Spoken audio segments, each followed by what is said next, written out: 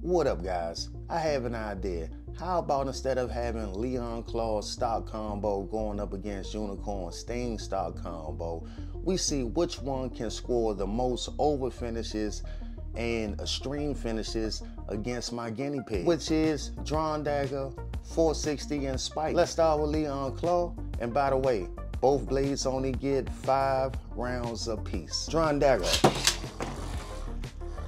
Leon. Ooh. My tank destroys him. That's one.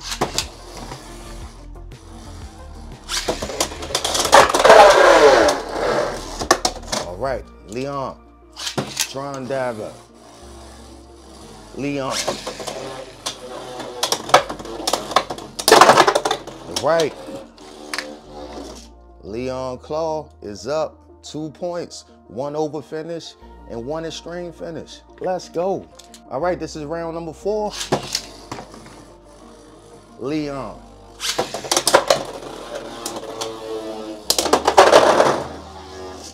Making the work easy. That's 3 points for Leon. All right, last round.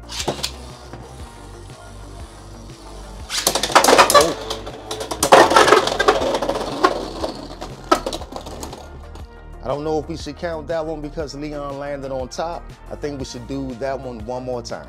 Give him a fair opportunity. Final round.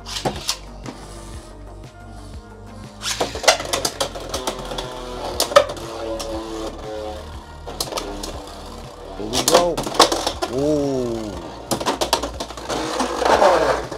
All right, so my tank, my guinea pig, Drawn Dagger, 460 Spike, stops him in the last round, so Leon scores 3 points.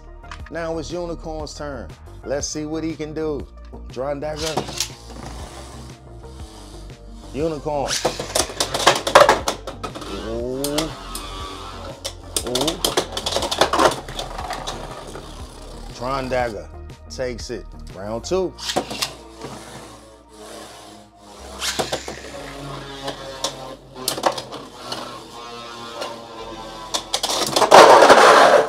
All right, he gets it. Drawn Dagger went in first, so Unicorn gets the point. Round 3.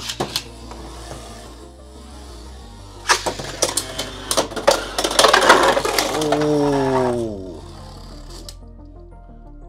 Drawn Dagger stops him again. So Unicorn Sting only has 2 rounds left. He has to make it count.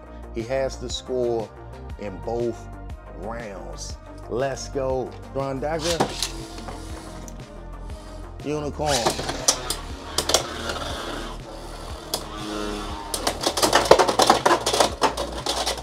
Oh. He couldn't do it.